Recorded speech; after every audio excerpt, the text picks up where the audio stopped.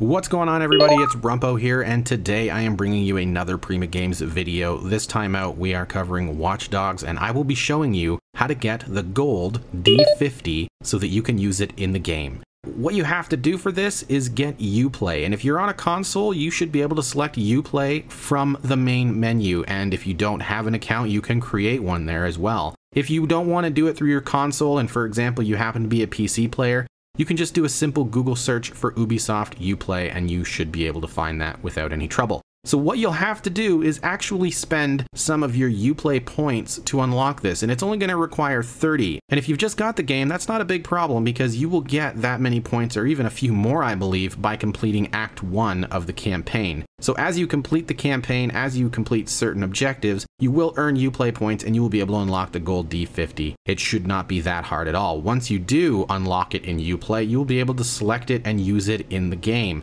So that's how you unlock it. Before I go, I would like to encourage you to visit www.primagames.com. We will leave a link in the description to that website, as well as different articles that we've done. Most recently, we've covered the CTS tower locations that you can unlock. We've covered all 8 burner phones and audio logs that come with them, and as well all 16 QR codes and the hidden messages. So you can find links to those articles and much more from Watch Dogs in the description below. I've got to get out of here, but once again, thank you so much for watching, and I will see you in the next Prima Games video.